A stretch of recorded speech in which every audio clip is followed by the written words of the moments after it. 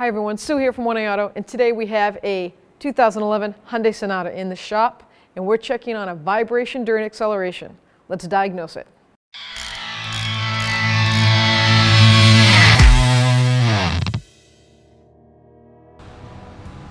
Now we're going to road test this for this vibration when you accelerate. So, car's running, I'm going to put it in drive, and I'm going to go.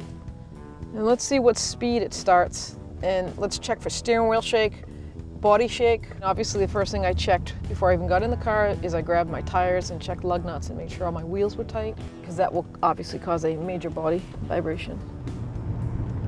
Okay, so at 35 I feel it in my seat quite a bit, and on acceleration, and I can feel the whole front vehicle go like that. And deceleration, it smooths out. And if you paid attention, I don't know if you can see it, but my steering wheel itself did not shake. So that tells me it's not a wheel. But on acceleration, I can feel the whole engine shake.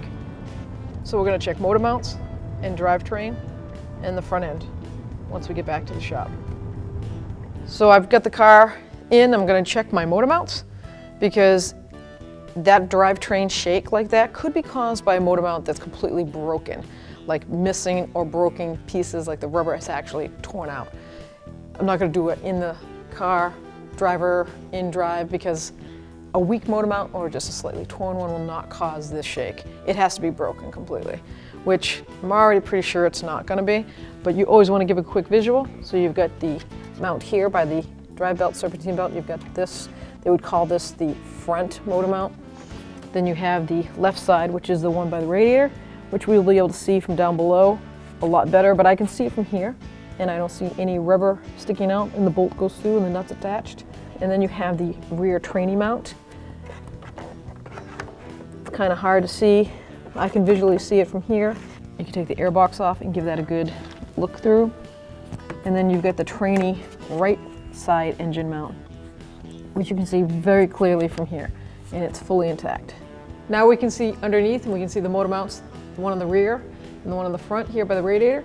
And rubber's not ripped, steel's not ripped, there's no crack, and the welding didn't come undone. So we're all set. So I want to make sure my tie rod ends and ball joint and wheel bearing have no play. This car being a strut-loaded vehicle, it doesn't have an upper control arm. So first thing I'm going to do is grab my tires from 9 to 3, and I'm going to give it a slight shake. You don't want it to be like crazy.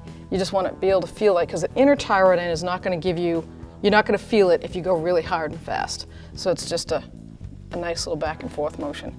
I've got nothing there. I'm going to grab 12 and 6, and this is a good way to check your ball joint and your wheel bearing. Now to do the ball joint properly, we would bring it down, and we also would check it with a bar on the ground.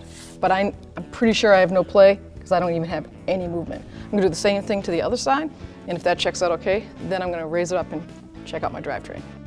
So I'm going to check for CV axle play on the outside here, and grab, and that's still tight. That means that that axle nut's tight.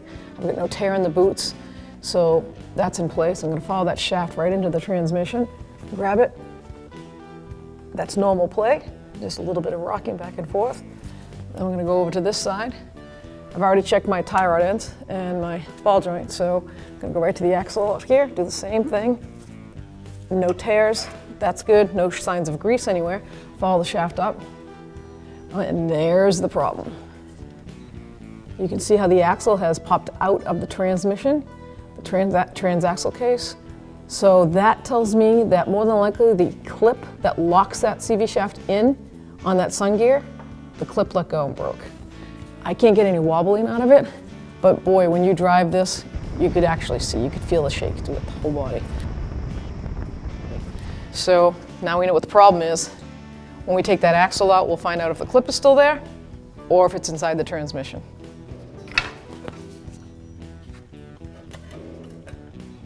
So now that we've pulled the axle out, we can see that the clip is still attached, thank goodness, and it's just worn out and it let go. So that means good news, the clip is not inside the transmission. So now I just want to recap our vibration during acceleration diagnostic. We checked it out, confirmed it, on acceleration, major vibration. Brought it in, set it up, went for the drivetrain axles after we did a quick check over the front end, and we did find that the right side CV shaft had pulled itself out of the transmission. Once we removed that, we found the clip was just worn and not broken off. That was a sweet deal. No transmission problem, so I purchased a new CV shaft from oneaauto.com, installed it, vibration's gone.